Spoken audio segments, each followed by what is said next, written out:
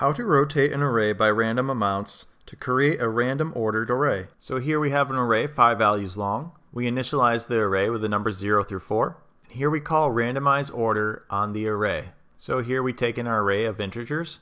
First step, we create a new instance of the random class. Then we create a new empty array that's the same length of the array that we passed in. To find all possible rotations, we get a random number from 0 to the length of the array minus 1. We don't include the full length of the array because the full length of the array is the same as 0 when you're using the modulus operator against it. So here's our for loop, and we loop from 0 to the length of the array. Then we take our current index, add our random rotation to it, and then call modulus against the length of the array. This will shift each number ahead by the random rotation point, staying inside the proper indexes of the array. And then we simply take the index of the array that we passed in and set it to the random index of the new array. And then we return the new array and set it to our old array. And now we have the numbers in a random rotated order. So let's run it. So here's our array of numbers 0 through 4. Step into our method. Here we have a random rotation of 2.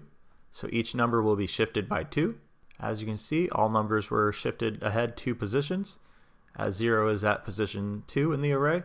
And that's about it for rotating an array at random amounts. If you enjoyed this video, please give it a like and a comment below. If you'd like to see more videos like this, please subscribe to the channel. Thank you for watching.